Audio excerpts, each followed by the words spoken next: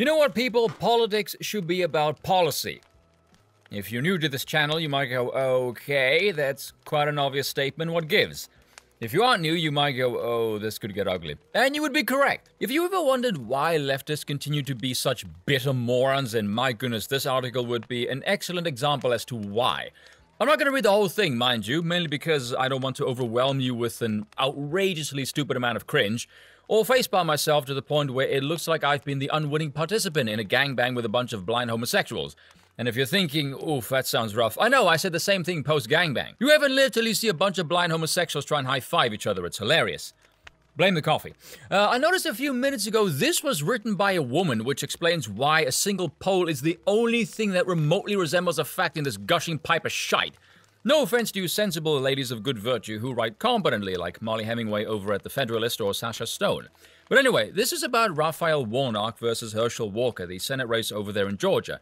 And again, female no facts, so you can guess how this is going to go down. So I'll just pick some of the worst highlights here, and I'll link it down below so you can read it for yourself.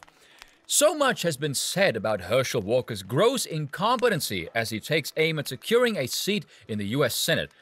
What she is basing this on, she won't say. I have no fucking idea. Walker is trying to get into the Senate, so what this alleged incompetence is based on, who the hell knows? Since the rise of Donald Trump, the pursuit and upkeep of democracy, crime more, is slipping away before our eyes, morphing into his vision of totalitarianism by way of misinformation indoctrination, says the party who thinks women can have a penis while also claiming to be the party of science. Walker's ascending candidacy, endorsed by Trump, has proved just that, more fear-mongering shite.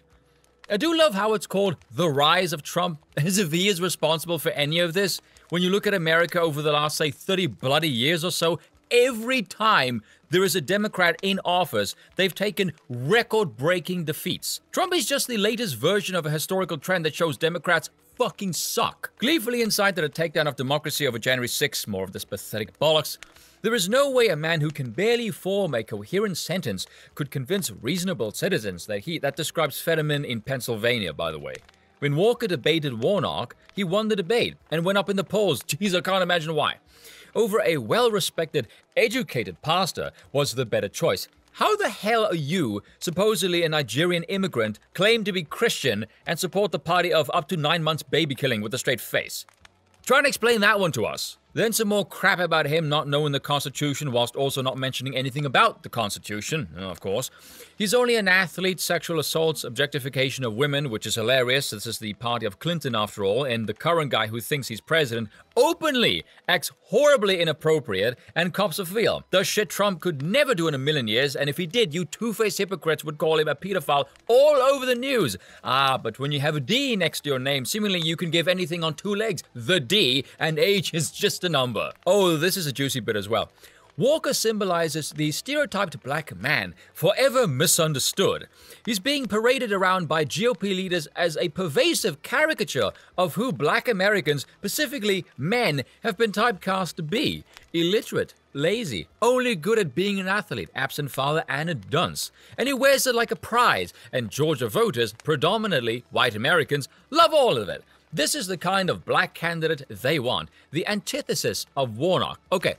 First of all, strip the absent father and athlete from that list, you literally have AOC to a fucking T. Secondly, that's how you view black American men, you prejudicial bitch. This is the bit that irked me the most. Are you so fucking stupid to think a bunch of white Americans, who you clearly think are racist, by the way, with all of these qualities you think they think Walker has, and those white people are gonna vote for a black dude they think is inferior to them? Why? Why would they do that? Just the level of fucking retardation with these people is overwhelming. And then the article ends with the usual shit of January 6th, fascismus and abortion, which again, coming from a so-called Christian author, is hilarious. All this stupid crap that no one gives a flying fuck about. The abortion argument is hilarious because you know these asshats will give Trump grief for being pro-life yet with loose morals. Yet a stupid bit like this one will claim to be Christian yet pro-choice, which makes no fucking sense. But when I finish reading this TP not fit to wipe my shiny ass, I'm thinking to myself, What in the hell did I just read here? This was on Real Clear Politics as well. RCP, what gives, man? The name gives you guys away. Politics. This is why I said politics should be about policy, which isn't anywhere near this discount headpiece. I mean, character assassination is one thing, but you didn't even tell me why your candidate is better.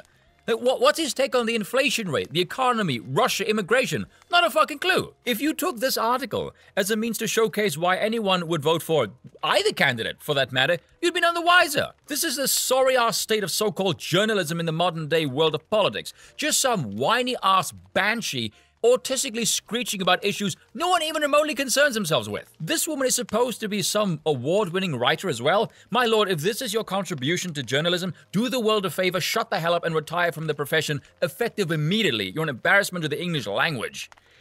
And that is all for today. Thank you all for watching, and I will see you all next time.